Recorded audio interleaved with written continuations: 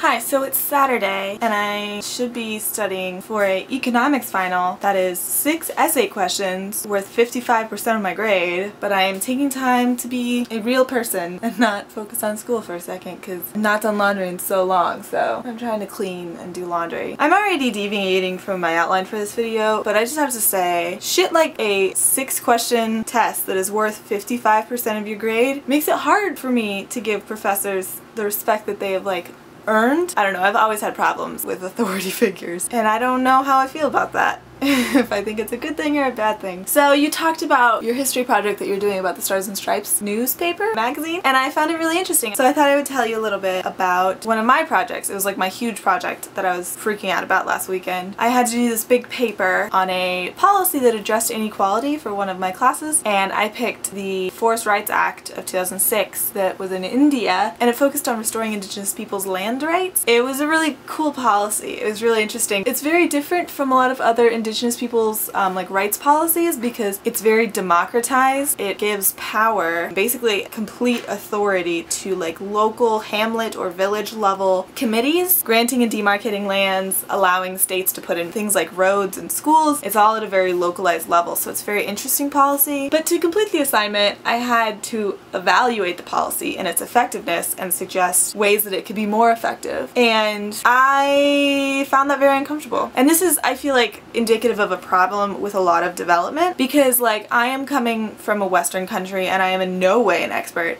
on Indian politics or the situation of Indigenous people in India or the Ministry of Tribal Affairs and the Ministry of Environment, Forest and Climate Change. I don't know what's going on there, and I'm expected to evaluate how well their policy is operating, and I can read reports and stuff, but it's a big problem. And this is similar to what you were talking about with the US military, how we sort of see it as handed down from God, and it's inherently functional and inherently valid.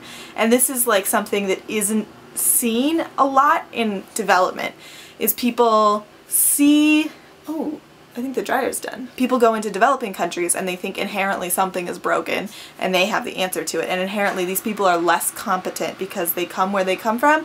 And this is changing, and there's a lot of really, really good movements that are happening in development, but this is still a big issue that we have. So my video on Monday was kind of frazzled and it wasn't very well thought out, and I want to clarify some points really quickly. One of the points I made particularly I think was very ill-fated, which was my comparing environmental injustice to racial injustice and racism. I've thought about this for a week now, and I think that this is more sort of what I was thinking and trying to articulate with that video. This is coming from the perspective of someone who's attending a large university in the United States of America, but I feel like most college students in the US have to take some kind of sociology class just as part of their gen ed requirement.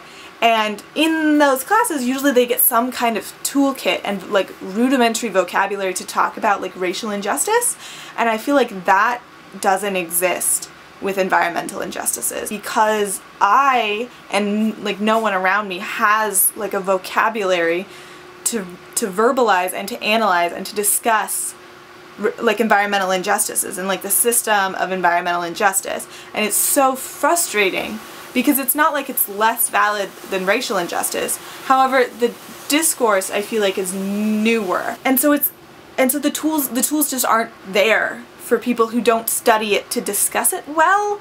And it's so, that really frustrates me. That really frustrates me because I feel without a vocabulary and without a toolkit, it's really hard to think critically about your actions and about the system and to affect change.